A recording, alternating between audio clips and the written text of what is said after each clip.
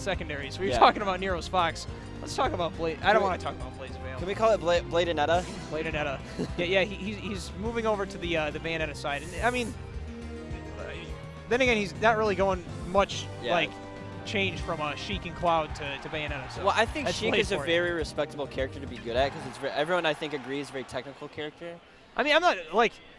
All I'm saying is I haven't seen this Bayonetta yet from from Blade, so I'm not sure like how it's gonna do. Knowing him because he did play melee and he can just kind of like pick up a character and like kind of learn. No, he knows how to learn what to look for. So just a very strong player. Imagine it'd be good. We'll see though. Oh man, yeah, Nero off to a good start.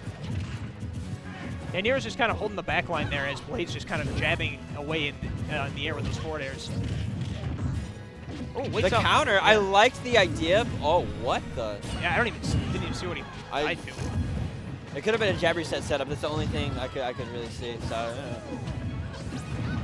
All right, so we have Van on the Lucina and Jnkolm on the Luigi. Wow.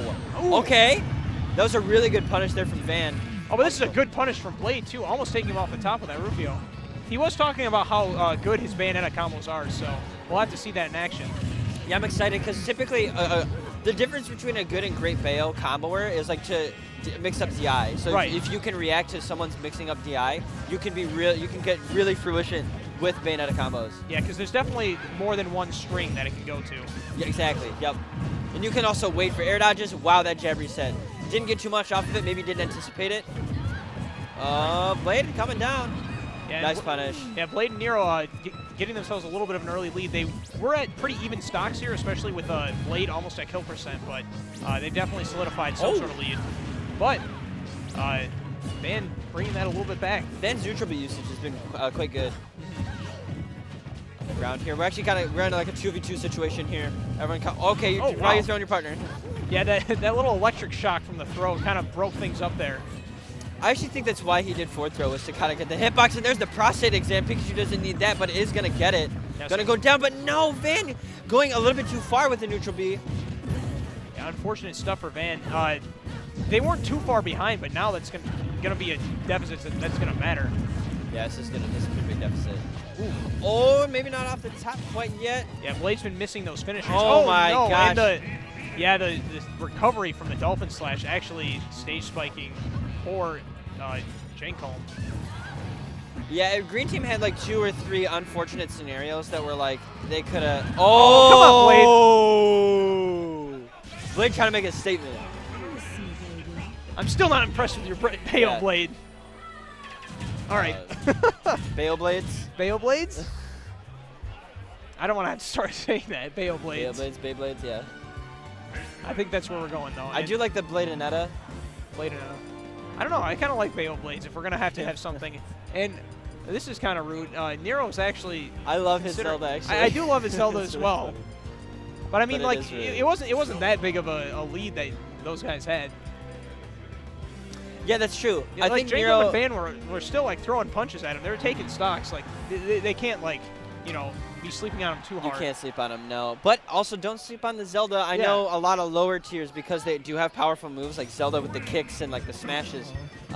They can be quite effective in doubles. I always say that like doubles is a game format where a lot of more characters have more potential. How can they not? Pretty much. We'll move on here. Got the Zelda out. It's gonna be fun to watch. Down throw here. Oh, nice break up there from the Nair. Oh no, and Van. Yeah, I don't know if like he wanted to stall in the air with that dancing blade, but he just committed a little bit too hard to it and ended up losing his stock. He might have like dancing blade and like try to press up B, but if you press up B while you already press neutral B, you'll still dancing blade. Right. So, unfortunate. Down throw from Nero. Oh my God, coming from the sky, Bayonetta with that down air. And right now, Nero's just kind of controlling the ground while Blade is dancing in the air and following up off everything that Nero throws at him.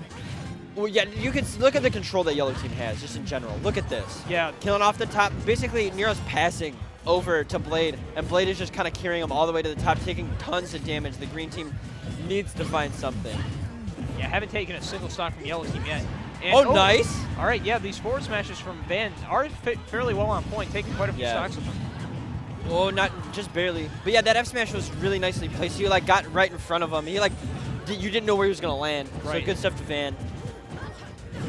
Okay. Just karate chopping his way down. Uh-oh. Yeah, Nero managed to avoid all of that, and he's back on stage. Van, though, keeping Blade at bay. Oh, again, Van just not able to make it. I think Van's double jump usage needs to be sort of. Well, yeah, you have to a little bit more careful. Purposeful. Yeah, right. I think because your double jump has to have a purpose, rather than you feel comfortable using it whenever you want. That was a good mash. Yes, it was. Luigi, I was respectable.